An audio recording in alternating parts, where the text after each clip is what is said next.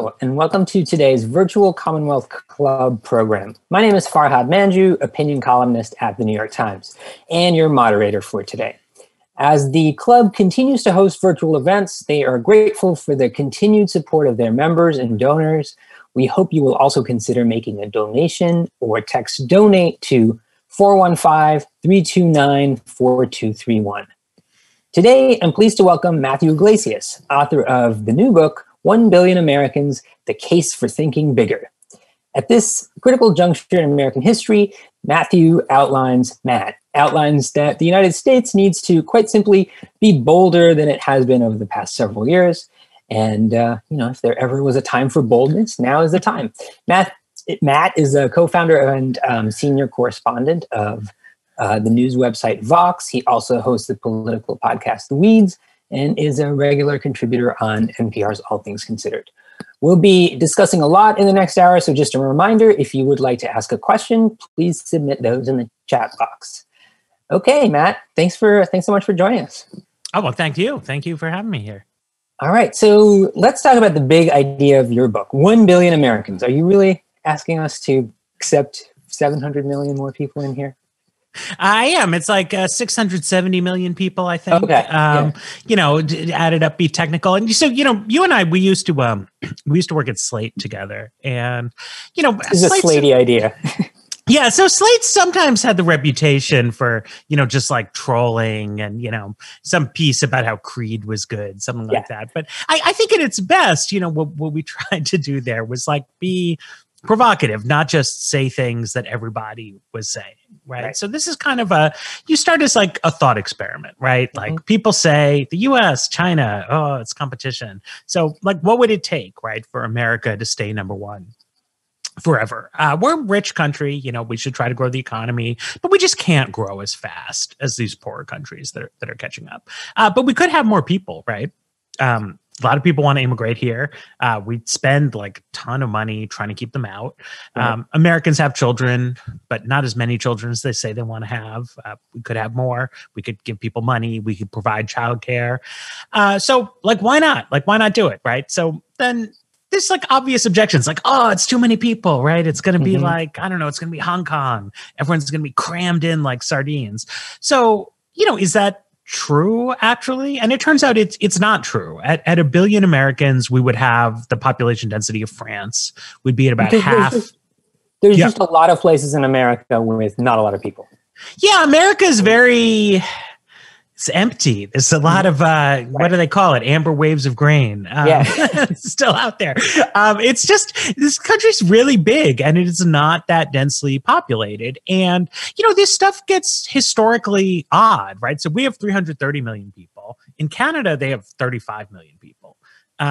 We made policy choices much earlier in our career to get a lot of people here. And it's very deliberate. If you look at, George Washington's administration, obviously a lot of racism in that time, a lot of stuff going on that we would not stand behind today, but also a real interest from him in welcoming immigrants to build up the country into a major power. Abraham Lincoln and his sort of State of the Union, they didn't do it as speeches. He just wrote a letter, which was nice, actually. But, he says in 1864, he's like, well, we actually it was totally open borders then, but he said they had to put more money into like opening offices in Europe to tell people about how good it was to come to America. Like marketing for. Yeah. Well, because they had this Homestead Act and, big civil war obviously happening. So it's like, we should get some more people, right? Yeah. And, part of the thinking of the book is like, well, we should go back to that kind of thinking that is very embedded in moments in our history to think of people as an asset. It's not like a huge departure from how people thought about the country, like just a little more than 100 years ago. Right. I mean, exactly. And, and of course, like we had a much more rapidly growing population in the 50s and 60s. This was the baby boom era. People were having over 3 children per family. I don't think we would go back to that. I mean, preferences have shifted. But people say they would like to have 2 to 3 kids on average, but instead they're having 1 or 2 kids on average. Right. And, by eyeball, that doesn't seem like a huge difference, right? But in the aggregate, if you're having 1.5 children per family rather than 2.5, that means much smaller, much slower population growth in the aggregate. So those kind of modest shift, but like year after year compounding, makes a huge difference over time. And we have the space for it. Like at triple our population, we're still only half as dense as Germany, nowhere near as dense as the UK. And people go to those countries. I mean, you can say what you want about like the English food or something, but it's not like there's no room, right? Like they've got nice sheep and, all kinds of other stuff. So you're kind of preaching to the choir. I mean, we were together at Slate, and I sort of kind of inspired by your kind of early YIMBY writing. Like I'm into that. I've called for open borders. I think that we could, be like, I like the places I've lived in America are mostly California, and those places have been very welcoming, or at least there have been a lot of immigrants there, and I think that life is made better by immigration, like even for people who live here. But so I'll try to ask some critical questions, and I hope our audience does too. But like the first thing is, so you've gone over like why we can do it, but why should we do it? Like what benefits would we get from it? Yeah, so I mean, there's sort of international benefits, right? I mean, trying to maintain our leading posture on the world stage, right? That we're seeing things like, there was this PEN America report 2 weeks ago, and it was about how Chinese movie censors, they used to say like, oh, you can't put that in a movie if you want to show it in China. Now you can't put it in the movie at all. Right. Because they now have the #1 box office in the world. So it gives them incredible leverage. You can't walk away from the China market. You saw when Daryl Morey, the general manager of the Rockets, tried to express like solidarity with protesters in Hong Kong, he got smacked down. There was this really embarrassing thing where some piece of marketing for Mercedes like quoted the Dalai Lama, and I don't even know why you would quote the Dalai Lama selling Mercedes. I mean, there's a lot of cynicism in marketing, but it was like a huge uproar, and the CEO of Daimler winds up issuing this like groveling apology for the offense he's given. And you see this with companies all the time. They're like the way that kind of Apple is with its privacy policy here, or versus its how it thinks about privacy in China or just security. But you think that is that primarily just a difference in market size? If we were a bigger market, then the companies wouldn't have to sort of kowtow to China in that way. Well, I mean, I think it's, you would get more leverage, right? You can do things on the policy front. Like, I don't totally understand what's happening with TikTok right now, but it's something is happening. And the bigger we are, right, the more our regulatory dictates can have weight in the world and decisions. So we could try to do things. We could try to say, look, you're not going to be allowed to release a movie in America if you submit it to the PRC censors, right? Like you got to pick. Right. Yeah. But then we still need to create a situation in which people are going to want to pick us. There would be an incentive to choose our regime versus theirs. Yeah. And you see this in like little things, right, that are not politicized. Like the Obama administration made tighter regulations for water efficiency in appliances. And Trump complains about this sometimes. He says you can't flush toilets anymore. I think you can. But the great news about regulation in America is like people argue about it. But when we say you have to do something, companies do it by and large, right? Because you can't just walk away. You can't just say like, I don't care. I'm not going to sell dishwashers to the United States anymore. Little countries don't have that privilege, right? If you're New Zealand, you just sort of got to take it. Like whatever's out there, you got to hope somebody makes good rules. Somebody had a sort of sufficiently large market and called for safety regulations. Yeah, and you can just kind of piggyback, right? So it's useful to sort of be large there.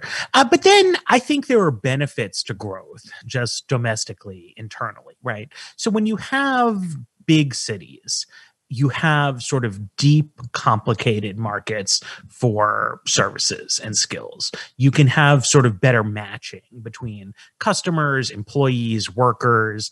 People can do more things. People can fill more interesting niches. You and I are both in sort of digital media for a long time.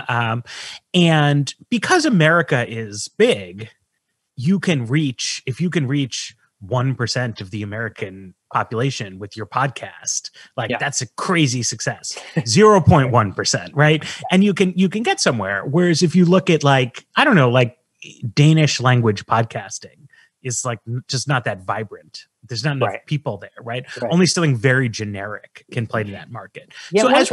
Yeah, one thing I sort of gathered from your book, and I hadn't really thought about it in these terms before, is like one reason to have more people is just to have more cities, like, and because a lot of growth and a lot of kind of innovation and just kind of more economic activity these days because of technology and otherwise kind of seems to happen in these densely packed urban areas. Right, exactly. And we can help revive some areas that, Detroit is famous. St. Louis, I think we don't think as much about, but has lost over 60% of its population. Then lots of smaller places like Cleveland and Cincinnati, Philadelphia, even Baltimore, are way down from their historical peak populations. And, you can look at any one place and you can say, well, like the mayor there really screwed up. They got to do this. They got to do that. But almost every city in the Midwest and then in the Northeast, most of the smaller cities have lost people, and they're still shrinking. Because when everybody is leaving, I mean, I think this will be hard for if you're in the Bay Area to imagine, but cities can get too cheap, right? Yeah. Like if you get affordable is good, like people can come in and find a nice place to live. But when you get to a situation like in Milwaukee, where buildings market price is below what it costs to build new buildings, that means nobody wants to build things. Landlords don't keep up their properties. There's not work to do, but also homeowners, if you own your home and something breaks, like you're going to get it fixed, whether it makes economic sense or not. But that kind of sweat equity is just sort of wasted instead of an opportunity for people to build wealth and build value. So something that we get with growth is the ability to have, it's not literally true that a rising tide lifts all boats, but if the tide is rising like a lot, it's easier to make sure all the boats rise. Right. One difficulty with this is that, when the immigration that we have now, a lot of people go to the big cities where there are already a lot of people. So if we open up the borders, if we make immigration easier, how do we make sure? Because as part of this to work, you'd want them to go in places where they're not going now, where not a lot of people are going now. So how do you change that? Like for various places that have, places like Milwaukee. So, one idea is to try to decentralize the economy somewhat. And we don't know. Some people think with COVID and, people doing a lot of Zoom stuff, that's going to happen naturally, which would be in some ways great, right? I don't know. I love cities. I have mixed feelings about the idea of people sort of abandoning downtowns. I know, where I've been a work from home guy for a long time. Maybe cheerlead for it. But either way, so like that's one thing that may happen, right? Is economic opportunity may naturally spread out.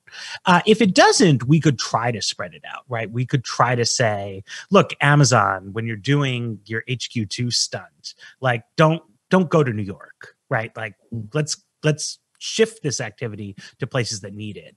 Government agencies, I've talked about moving some of them out of the DC area and into cities that, have overbuilt infrastructure and cheap housing and smart ways to do it. We could also directly target immigrants, right? So in Canada, one thing that they have is the province of Quebec sort of gets to sponsor like special immigrants on its own because they want to find people who speak French. We probably don't want a special program for French-speaking immigrants.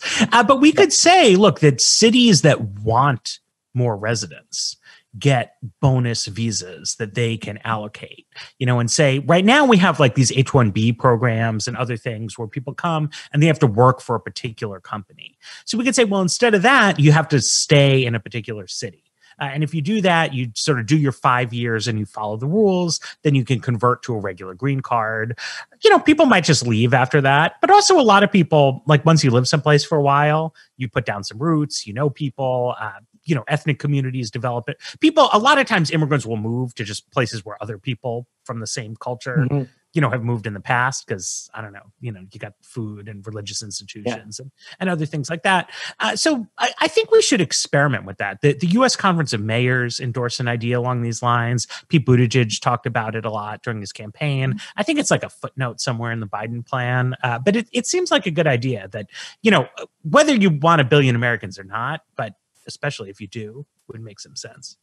Yeah. So, to me, it seems like one of the main problems with trying for this is that is more cultural and just sort of like culture war part of it. Like immigration is just kind of one of those polarizing issues that always seems to be, a winning issue for the right, or and especially in bad economic times. How would you change that? Like, how would you even get here when a lot of Americans don't want more immigration? I mean, it's a tough one, right? I mean, you have, I think, with immigration, a somewhat flexible public. I think back in 2013, this bill passes the Senate, a bipartisan reform, huge support. I think 80 votes, something like that. I think if House Republicans had wanted to get on board for that, like, people would have said, this is great, like Barack Obama, bipartisan immigration bill, hooray. Instead, they chose to go down a different route that then became the route Donald Trump took. Yeah. And that also works. It works for them politically. One of the reasons sometimes, people on the left would be like, why do you have this whole frame about national power and greatness in China? Like, who cares?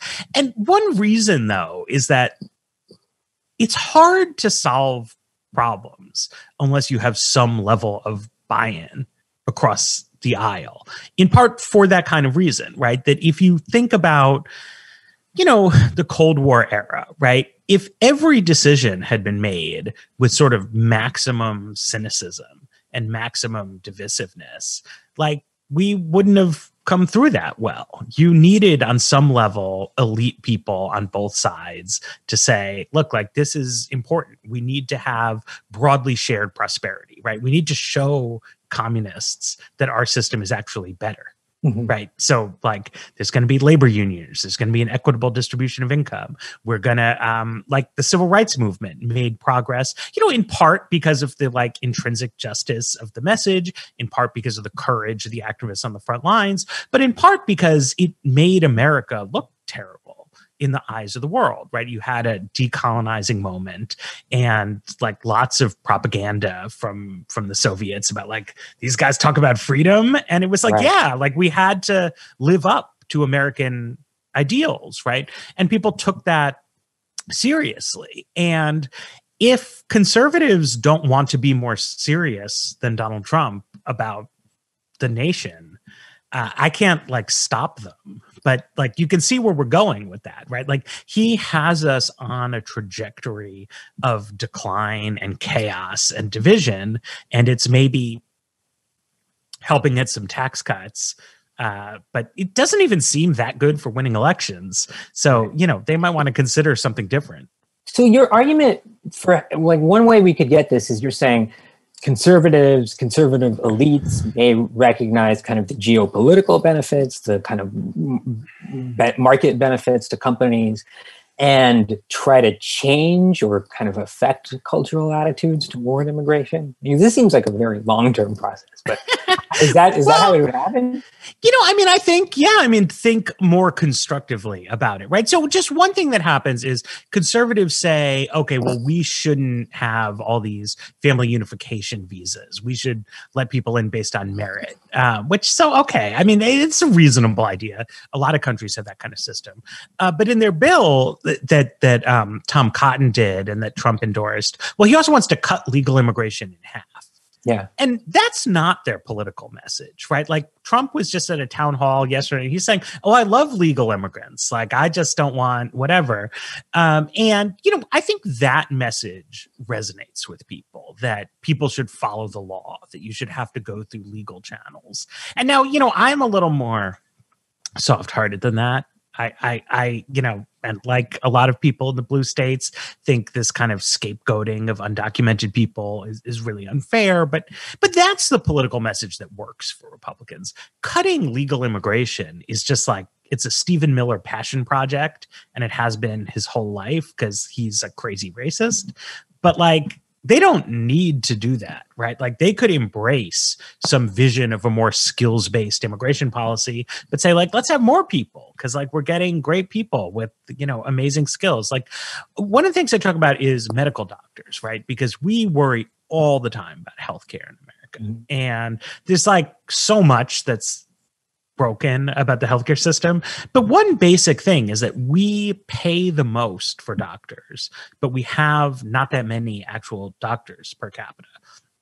And like, we know, like, you can train doctors abroad, and we could say, you know, you've got to pass some kind of test, right? You can, it's not just anyone can show up and be like, hey, I'm a doctor now.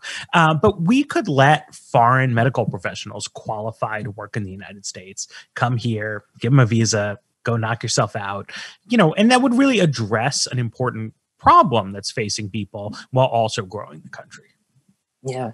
I mean, one of the things that makes me skeptical about this, though, is like, I think that the Trump era has sort of suggested very strongly that a big part of the Republican base is motivated by racism or something close to racism. And I don't know if you can change that on kind of a visceral level. Like, a lot of Americans just don't want people who are different from them to come here.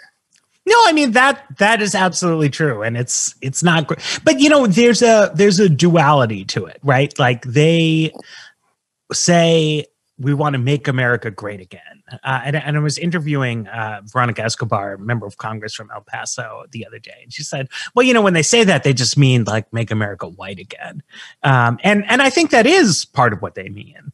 But part of what they mean really is that they all want to make America great again, right? And what I want to show in the book is that there's incredible tension between those goals, right? That this nostalgia politics and this like exclusionary vision of America really undoes the project of greatness. I mean, and that's true in just a numbers game sense, quantitatively, but it's also true historically, right? In big moments of challenge, we have usually been forced to become more inclusive. Because that's sort of always been, or more recently been, kind of the obvious way of kind of winning in the world, you're saying.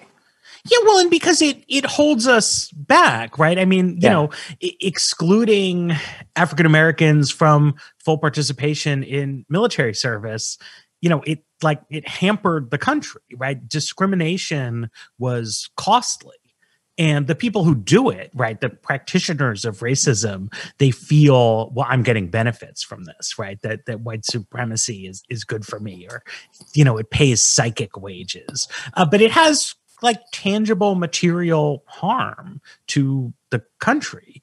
And by being more inclusive, whether that's in an immigration sense, in a domestic civil rights sense, in terms of empowering women, right? Like, that's actually how you create a stronger country. And, you know, so how does like change happen is a complicated question. Some of it is like you just win political fights with bad people. Some of it is you change hearts and minds, but some of it is you emphasize different aspects of different problems, right? And it's just fundamentally not true that like demographic change is making the country weaker. Mm-hmm. But it is true that there's relative decline of the United States on the world stage.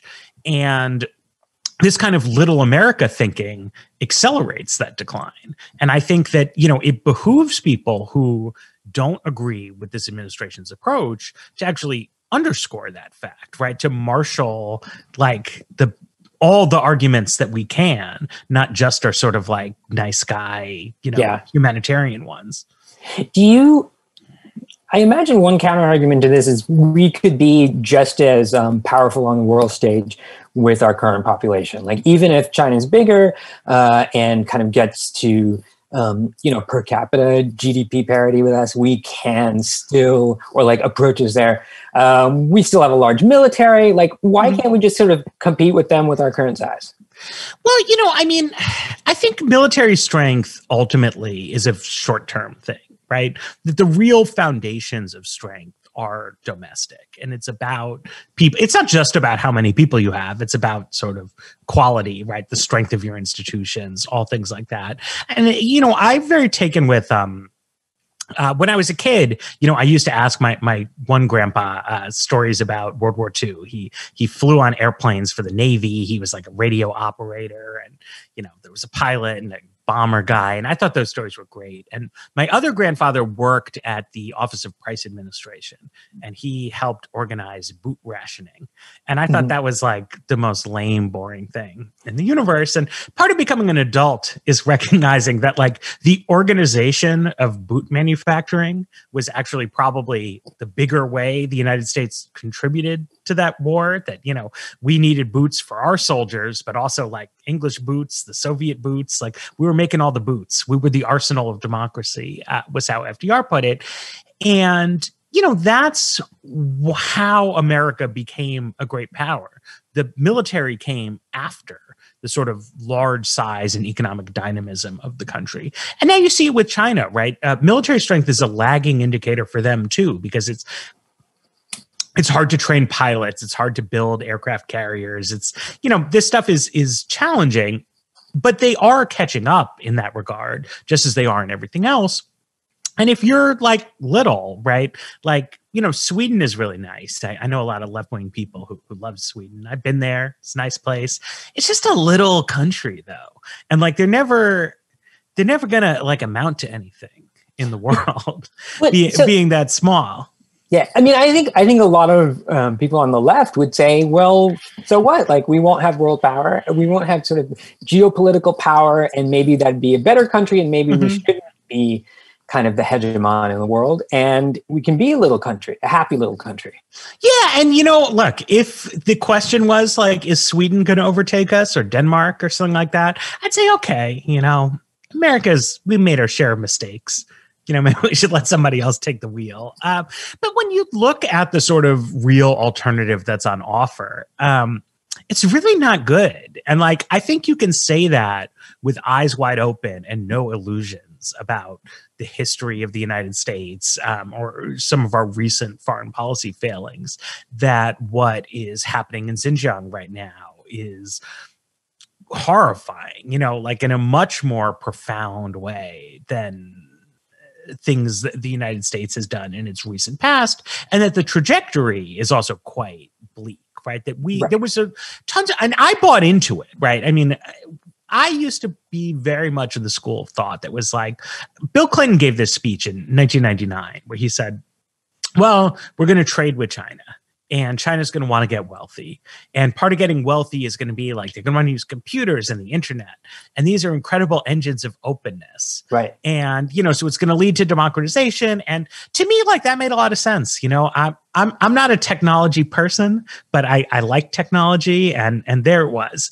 It turns out that just like on the technical details, that was mistaken. It was totally possible to build this firewall censored. I mean, internet. It's probably censorship now is probably easier than it was back then. Like, exactly. In many ways, it's made it more efficient. Right. So that was like a wrong call. and really like catastrophically wrong, right? Because like you've got cell phones, right? So now everybody is monitored. And so they have an authoritarian system there that is getting more powerful and more entrenched domestically. And it's becoming more aggressive sort of on the international stage. And, I ultimately don't think it's correct or responsible really to think that America is so rotten that just kind of shrinking away from that is going to make the world better on net. So we need to be a big, powerful country because the alternative is China, and if they're kind of in charge, that would be bad for us also, if we're a little country. Yeah, and bad for the world, and bad for allies and things, that Japan, Korea, Taiwan, like they don't have the ability to match China toe to toe, right? They depend on alliances with the United States, and they want the United States to, be there, right, as a major actor on the world stage. And you see, I mean, that's another strength America has, is that not everyone around the world, but many people around the world would like to sort of, be our friends, or this probably more technical diplomatic term if we get one of those people in here. But, so that's good. I mean, that's like a good thing we have going for us. But it also means that I think we gain benefits by having a sort of strategy for national leadership, right? Right now, we've been looking very, I think, erratic is the word people use to be polite, seem like a country of crazy people. But if the alternative to this sort of like blustery nationalism becomes like, well, we're just going to decide we're like really down on ourselves, and, maybe the world will be better off if somebody else takes charge. That's just like another sort of blow to confidence and a problem globally. We have a couple of questions for the audience. So one of them is, Matt, why not 6 billion Americans? While writing this book, what led you to believe that 1 billion is the right target today?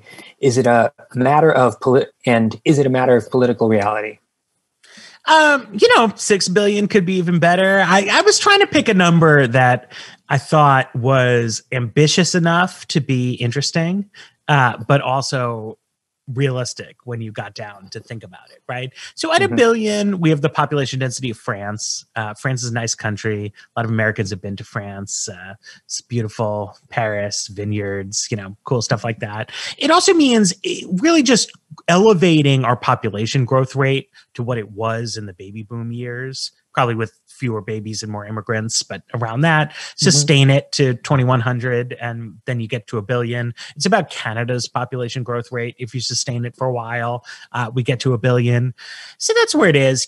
6 billion, there's not enough people who even want to immigrate to get to 6 billion. So it's a little hypothetical. It would be interesting. Like maybe one day everyone will wake up and say like, "Oh, I'd like to have 8 children." That sounds like a lot. I've got just one. I can't imagine 8. But I do. My wife has a cousin who I think has 9 kids. So, these things happen. The world could get weird. I don't have a principled objection to 6 billion. I guess is what I'm saying. It just seems a little outlandish. You mentioned something that I was wondering about, which is, how do we even know that many people would want to come to America? There was this poll, a Pew poll yesterday about sort of attitudes to America all around the world, and they're kind of at historic lows. Do a lot of people want to come here?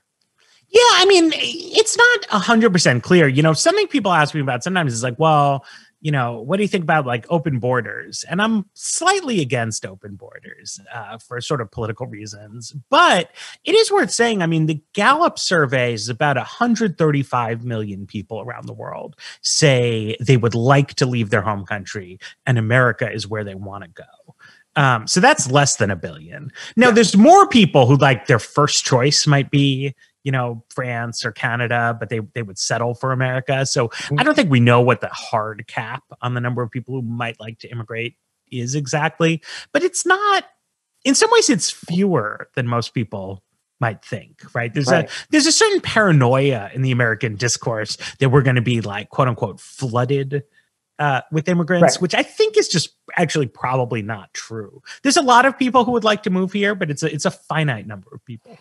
Another audience question. So how does this all play out politically? This couldn't possibly be a way of wiping out Republican districts, would it? Nah, no one would use immigration to rig the democracy. Right? I think they're arguing that you just want a lot of people here to vote Democratic.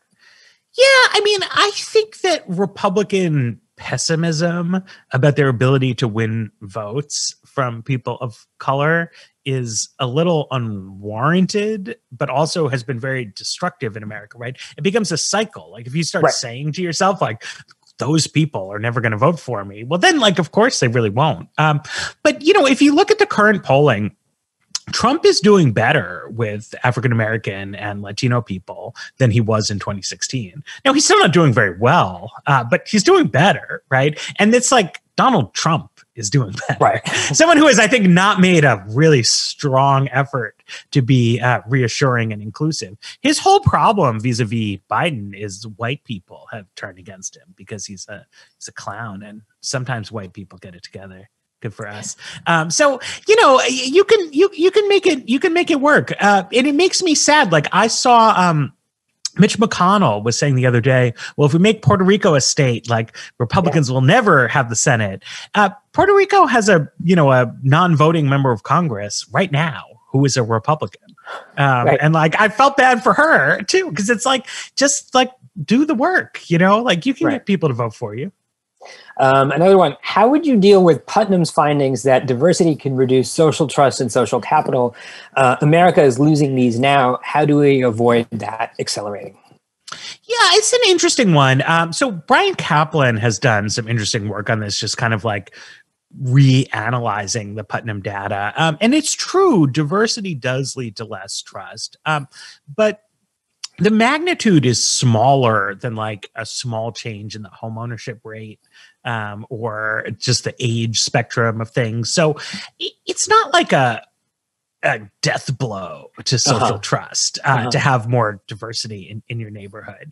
And there's also a question about like, what's the chicken and the egg in there, right? Like it's that's a study that's done at one point in time. And like, well, why do people have less trust in a diverse neighborhood? Like, is that something we should just accept as, an indelible fact of human nature? Right. I live in a diverse neighborhood. My kid goes to a diverse kindergarten. We have to be dealing with weird virtual kindergarten right now, as do many families around the country, which is tough, And so we wanted to put something together in my house. We've got a garage so we can have outdoors and ventilation, but also a roof. And so my son and 7 of his classmates are in there. And, it was true, right? That if we just sort of let the chips fall with no forethought, I think we might have ended up with a very sort of homogenous subset of the class. But, we're like committed to like being members of a diverse community. So we took the step to make sure we had a diverse group in our homeschool pod. And like now we do. And I think that, builds trust ultimately. I guess to say like, I don't think we need to accept this statistical finding as like our fate that like people can't cooperate across racial lines. Right. I mean, one of the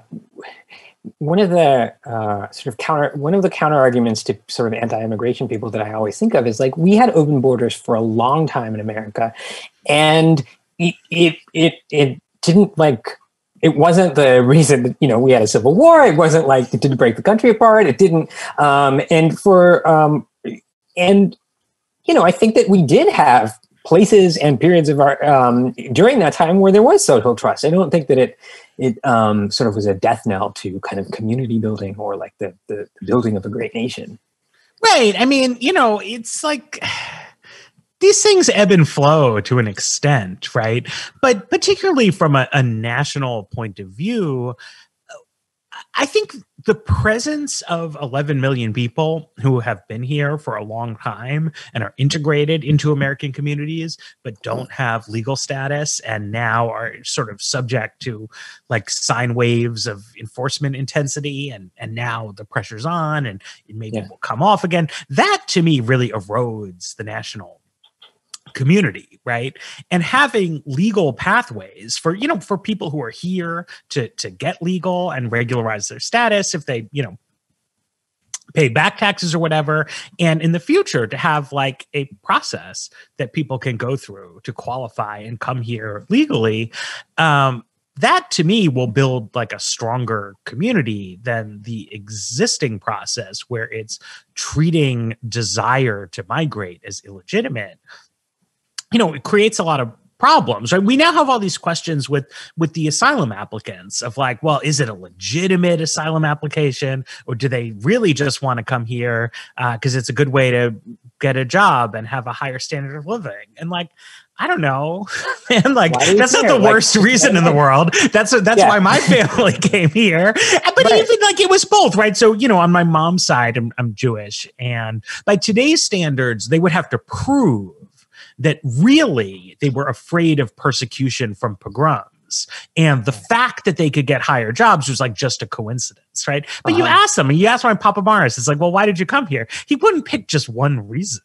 Like it's common sense. It's like, you don't do these things simplistically or lightly. I was born and grew up in apartheid South Africa, and so it was freedom-wise and sort of liberty-wise, like much better to come to America. That is not the main reason my parents left. I mean, they just thought that they could have a better living in America. Like they thought it would be a fun, adventurous thing to do. There was lots of different reasons, and sort of like political persecution was somewhere on the list, but I don't think we would have been granted asylum if we tried. We weren't. Right. It's weird to squeeze people through these hoops, because then you're just saying, oh, he's lying. And like, well, right.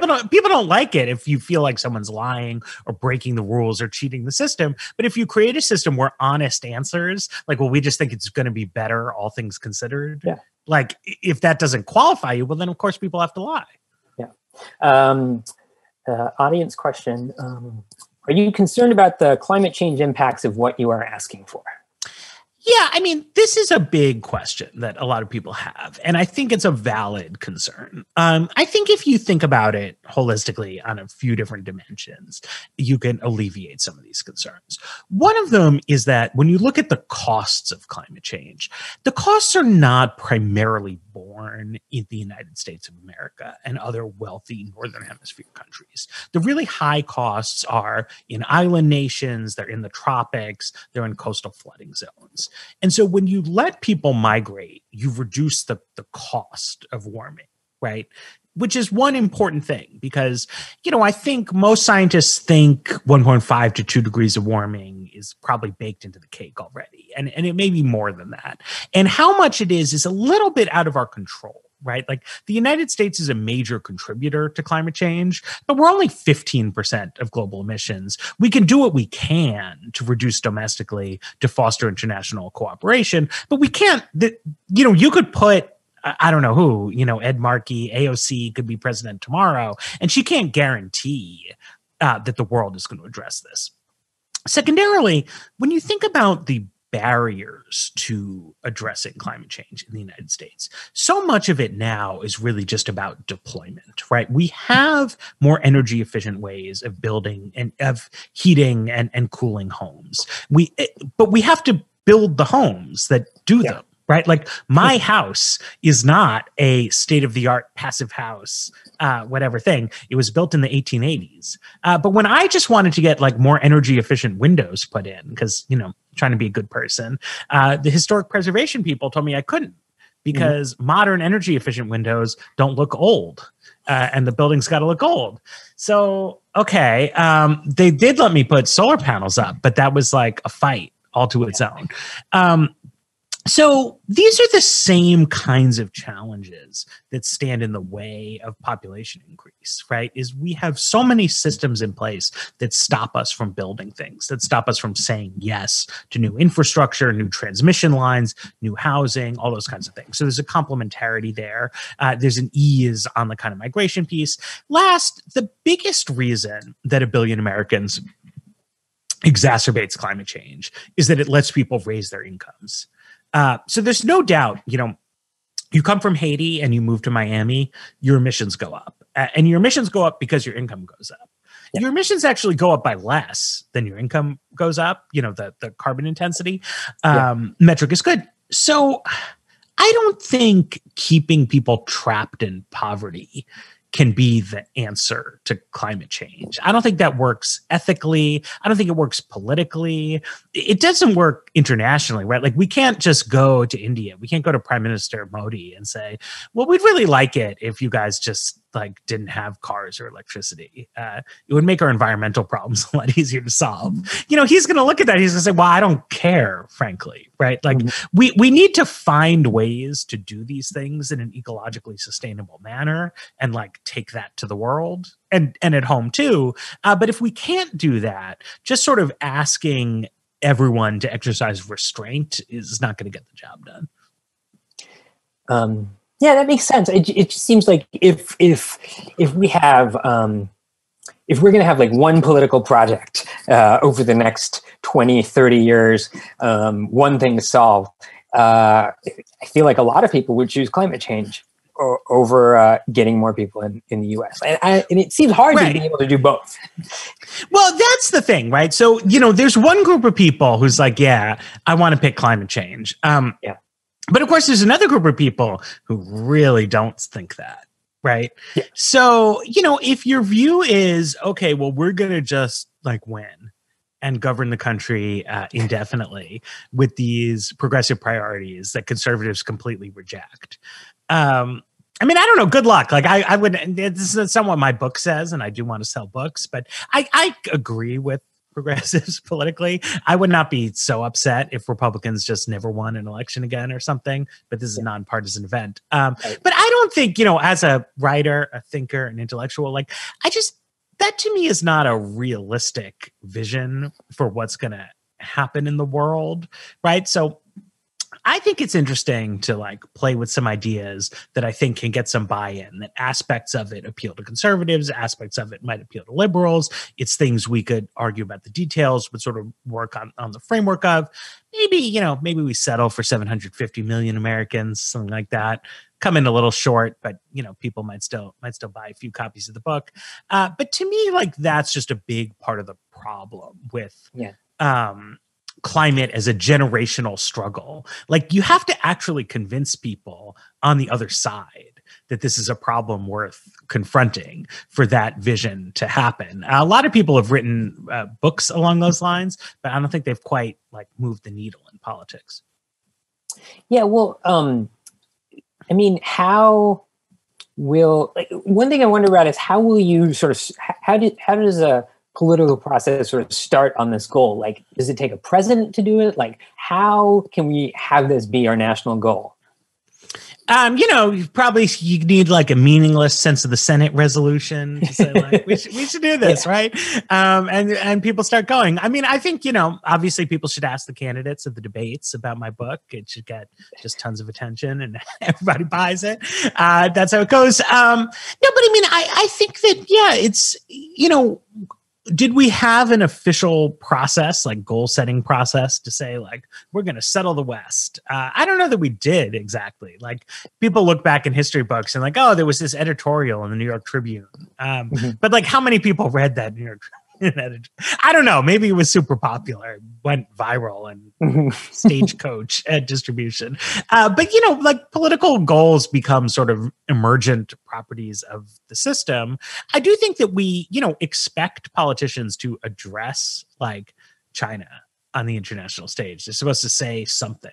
And right now what they say, like, it doesn't make any sense. Like you could ask Biden, you could ask Trump, you could ask anyone, and they'll kind of like mumble something, right? And so like maybe someone should give an answer to that makes some kind of sense. Say like, look, we're going to grow our national population and maintain our lead without counting on China to start impoverishing itself for no reason.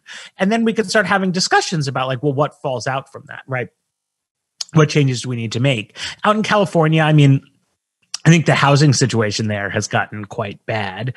Fortunately, bad enough that it's a topic of discussion. You write columns about it. Your colleague Benny Applebaum does. Duplex bill unfortunately failed in the state legislature, but it came really close. Like Gavin Newsom did a State of the State address about it. And, I don't think anybody ever said, okay, here's the day when we decided to start taking housing seriously in California. But it has happened over the past few years that this topic has been on the state agenda. Some battles have been won by reformers, some have been lost. But I think like the battle will be ongoing, clearly. And like, that's good, right? That's the change we need. Where, like, do you see a particular, what do you think is sort of the easiest piece of this to start with? Like, it's the easiest piece to start with? Yeah. Do you start with like just more open immigration? Do you start with kind of housing? Like, how do you sort of start on this project as a real policy goal?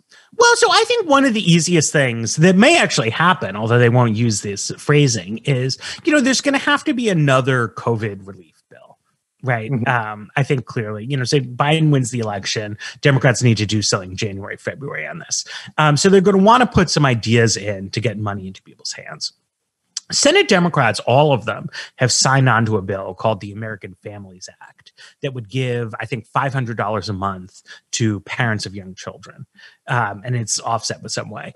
So this would be a great thing to actually just put into a stimulus bill, right? Like start doing that right now. And maybe you can offset the pay for, Congress is complicated, but there's a way to do it. I was talking to, friend works on the Hill talking about this. And he was saying like, I think we're going to try to do permanent family allowance in a COVID relief bill next year. So if that happens, right, that should, I think, some of the researchers that I looked at generate about like 0.2 extra babies per family on a permanent basis. So that's not like all the way to 1 billion, but it's a significant change actually compounding over the long term. And it's very realistic short-term political possibility, right? Then the other piece is immigration, right? So who knows what's going to happen, but like the Democrats all say they want a comprehensive immigration bill. The 2007 and 2013 versions of comprehensive immigration reform created larger legal immigration pathways. So like you can imagine both of those things, child allowance, increased immigration, like they could happen next Congress. And then we're on the road to 1 billion. Yeah. Okay, I think this question is related to what we were talking about a few minutes ago. So the U.S. is a population pressure valve to solve the poverty of other countries by bringing them in. That's a sacrifice. This is a question. Is that a sacrifice Americans should make for others? Yeah, I mean, I don't think it is a sacrifice, right? I mean, I think it's very positive sum that we see that when foreigners move here from poor countries, their income goes up 4, 5, or 6-fold. In some cases, 8-fold even. But let's be realistic. So they do much better themselves. And people who come here, especially from low-income countries, they send a lot of money back home in the form. So it helps the people who are back there, particularly more agricultural societies. Relief from population pressure actually is useful. There's more land. It also spurs human capital if people know that they can come here, right? People train and they sort of aspire to do that. You see that in the Indian technical universities, especially. So that becomes a win for the migrants. It becomes a win for the sending countries, but it's also a win for America, right? I mean, the cliche way to say this is that like so many of our biggest high growth companies were in fact founded by immigrants, right? So we are not like competing for jobs with immigrants. They're creating jobs. They're creating the entrepreneurial activities.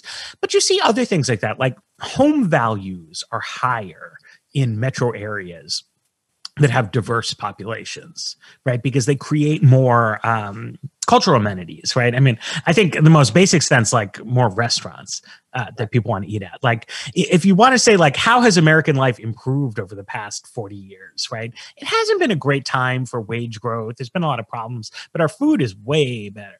And that's almost exclusively because of immigration.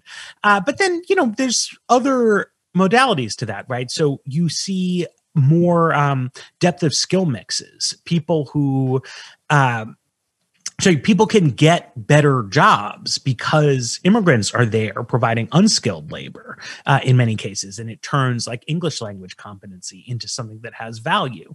So it's a very, I think, mutually beneficial kind of thing. The downside to immigration is that some people like sincerely don't like foreigners. And like, I think we should take that seriously. Like the cranks who don't want to press 1 for English, like that's an authentic value on their part. They would like to think that immigrants are also economically costly because they want to deny that indulging their bigotry imposes costs on the country. But the fact is it does. Like immigrants are good for America.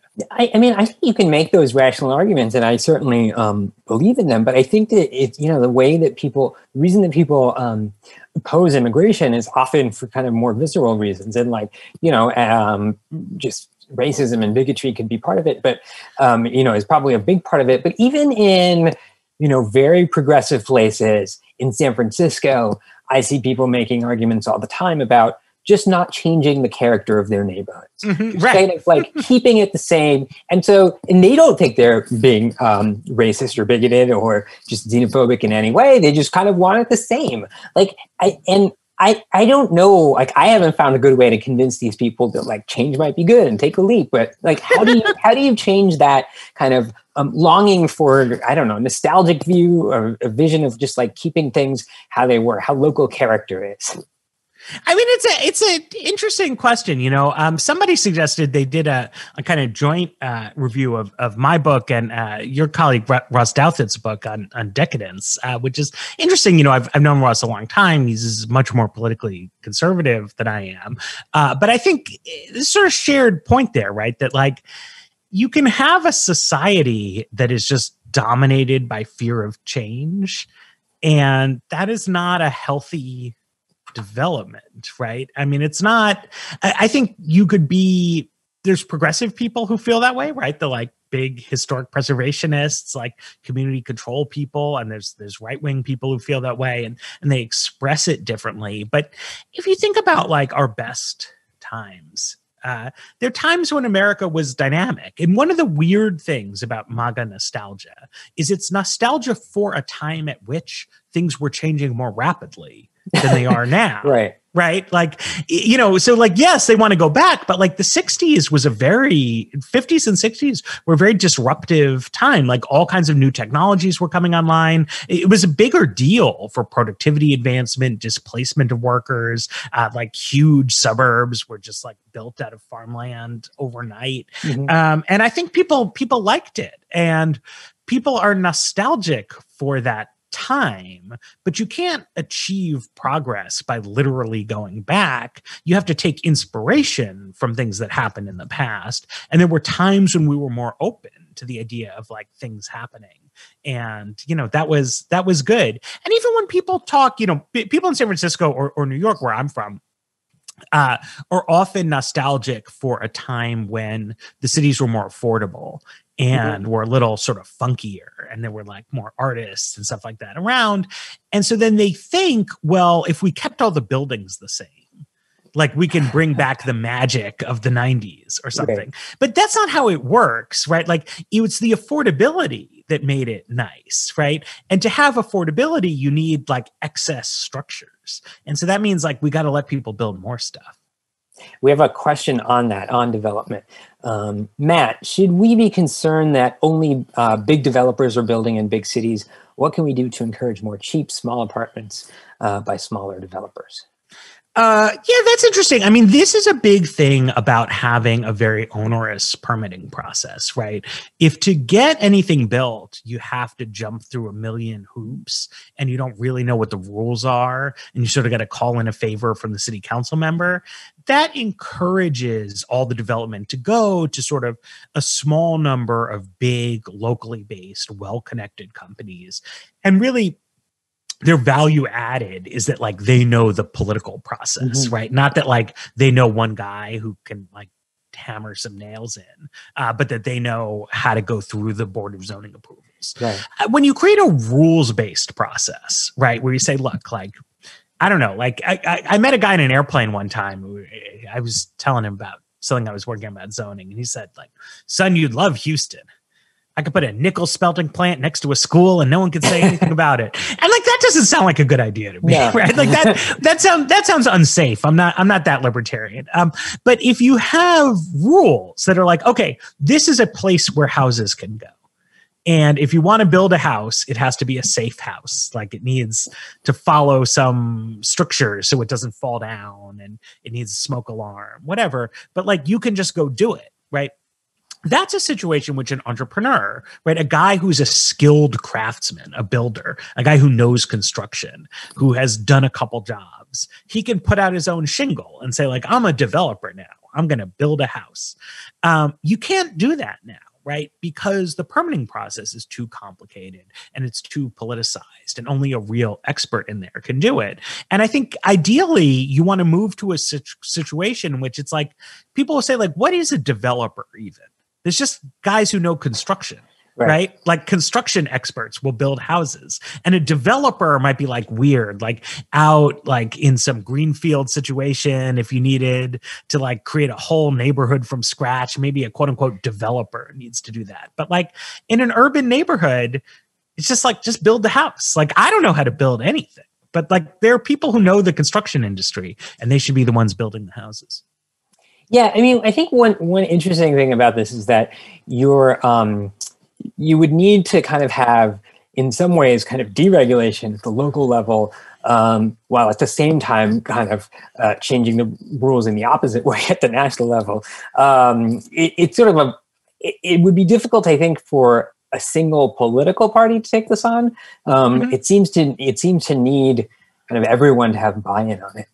Buy-in, yeah, well, but also state governments can do a lot, right? I mean, it would be not politically easy, but logistically easy. For example, for California to say, look, we're going to have much stricter rules against building a house in like fire zones, which seems like a really big problem. But at the same time, we're going to say, look, where it's safe, like there's no forest fire in Santa Monica, right? So, but there's just like a rule against building apartment buildings.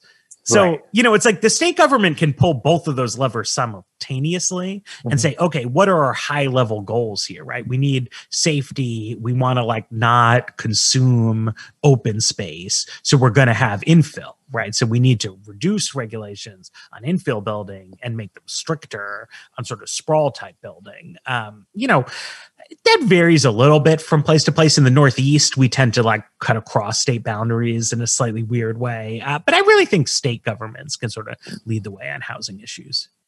I think we have just a few more minutes left, but I guess one thing I want to know is, has anyone ever done this? Like what is kind of the track record for countries experiencing such huge growth? I mean, we did in an earlier time, but more recently, has this happened? I think America is the number one growth success story. France in the 19th century, to an extent, there was mostly domestic births. A guy named Jules Ferry was very interested in this kind of thing there. You see efforts at sort of pro-natal policy from some of the weird right-wing governments in Central Europe right now. It mostly doesn't work, though, because they want to focus on promoting traditionalism, and just like rewarding stay-at-home moms, which is fine, I guess, but it just mostly produces backlash. You need to sort of accept people in their modern lifestyles and like help them go and live them. A different way, like Singapore was a big population growth story through immigration, right? It's very complicated sort of how they built that country up, and it's a small country in the scheme of things.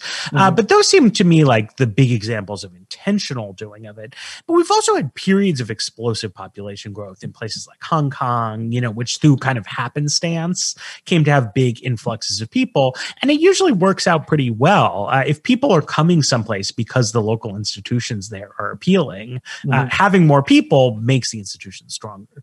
Yeah. Okay. I think this is going to be our last question, and it's from the audience. Matt, I see 1 billion as an inherently optimistic vision. Is significant population growth necessary for America to actually be greater? Yes. I mean, it is an inherently optimistic vision. I mean, this is the point. I mean, I think like if I want to just like, sell books, right? Like this is such a downer time. Like so much like terrible stuff is happening, like psychologically stressful stuff, emotionally stressful stuff. And it was nice for me to have gotten to spend a fair amount of this time thinking about optimism, right? Thinking about big vistas and America being all it can be. Like a sort of not a Pollyanna-ish view of America as it is, but looking at the very real strengths that this country does have and how can we make the most of them and how can we be the best that we can be. And like, yes, it poses second order problems, but there are problems that themselves are solvable. I think it is fun to think about the idea of actually solving problems and being constructive and trying to be a better country instead of just like fighting with each other all the time. And then, you finish the book, you get to go back to reality where you maybe can't go outside or see your friends or whatever else. I mean, but like the current situation is such a bummer. Like we could do better than this. Yeah. All right. Well, thank you so much. Thanks to Matthew. I'll say Matthew. Thanks to Matthew Yglesias, co-founder and senior correspondent at Vox and author of 1 Billion Americans, The Case for Thinking Bigger. We encourage you to pick up your copy of Matthew's new book at your local independent store. If you'd like to watch more virtual programs or support the Commonwealth Club efforts, please visit www.commonwealthclub.org. I'm Farhad Manju. See you next time. Thank you.